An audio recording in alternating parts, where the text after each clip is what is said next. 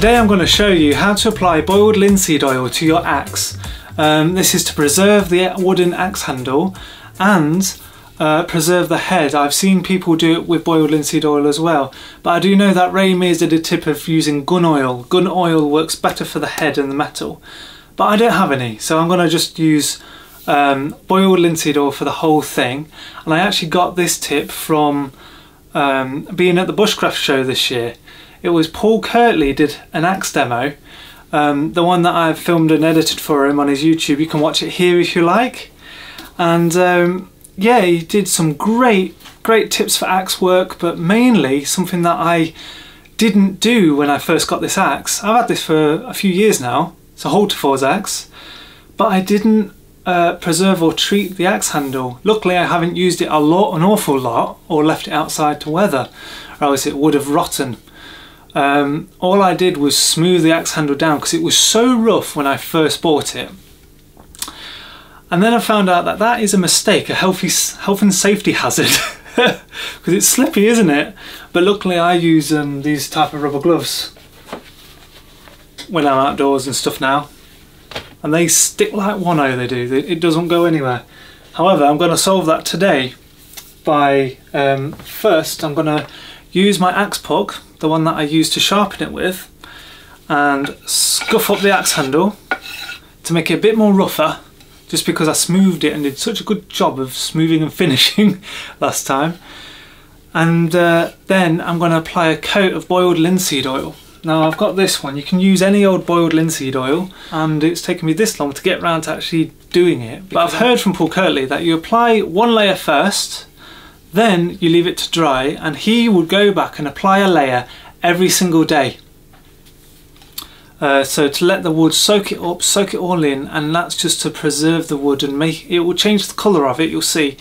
But then I've seen other people on YouTube, they actually did it in the morning, afternoon and then night, and they did about 3 coats. I'll try and do it every day. I'm going to do the Paul Kirtley method because I think wood needs the time to soak it up properly to put it in, and you don't want to put too much on, because if it's on the surface it'll get tacky when you get sweaty, and you get blisters and stuff because it won't feel right in your hand. So I'm going to try my best to do it right. So first off, let's just rough this up. Like I say, you probably don't need to do this, but I'm just roughing it up.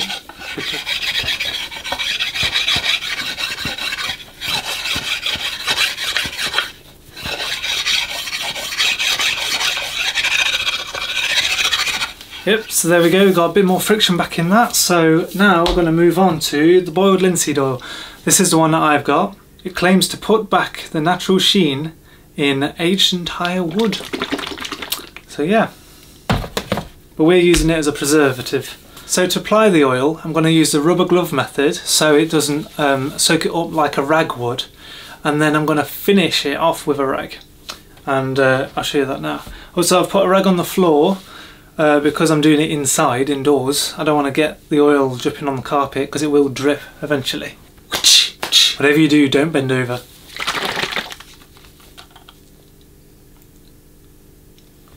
Just get a little bit in your glove and then start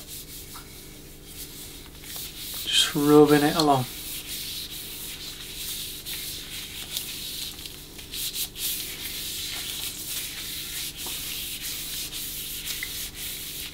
Don't forget to top it, because if this dries up the wood shrinks, and then your axe head might fly off next time you use it. It's not a good scenario. And then I'm just going to carry that on over the blade, over the head of the axe, trying not to cut myself like I normally do.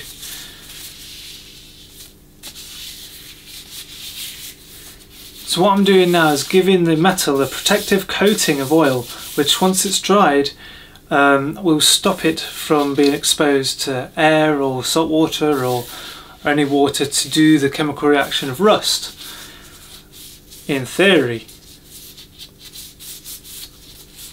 Because I do notice that this head, it did start going rusty, so I looked into actually preserving it. So I got rid of all the rust on it, grinding it down with the axe puck, and that's why it gives it this nice sort of shiny rustic look, which I quite like.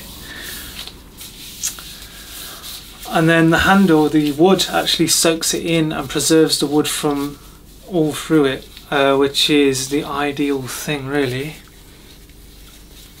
So there we go, that's the first coat. Very shiny. It hasn't really gone as dark as I thought. It might be just the type of oil. Now you want to get your rag and just wipe off any excess. So as I'm doing this inside, I want to hang it up. I'll probably hang it up on this shelf unit here. So I've just got this tie unit, this metal tie. Put it through here. Get a carabiner clip, any old carabiner clip. Now I can hang this up to dry overnight, and then I'll do another 2 more coats, one tomorrow, one the day after. Hello, welcome to day 2 of treating the axe handle. I'm just going to do same again, however this time I'm actually not going to put any on the metal head, because I've already done that, and metal doesn't really soak it in. But you see that there is a bit of a colour difference in the handle, not too much, not as much as others that I've seen. But it may change after I've put the second and the third coat on. So, day 2.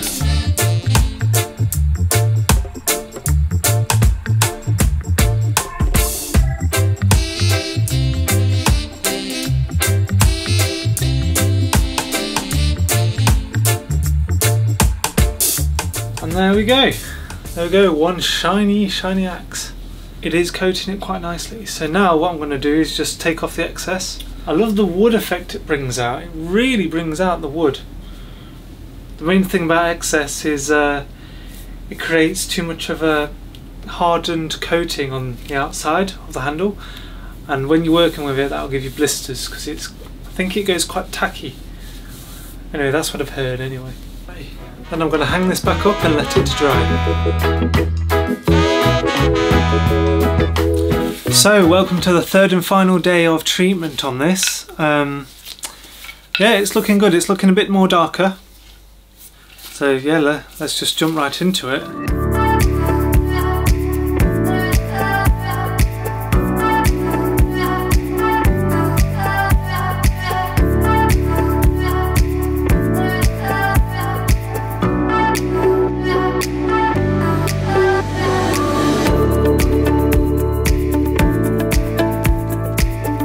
There you go. I'm just going to hang this up for final dry and it should be ready for tomorrow.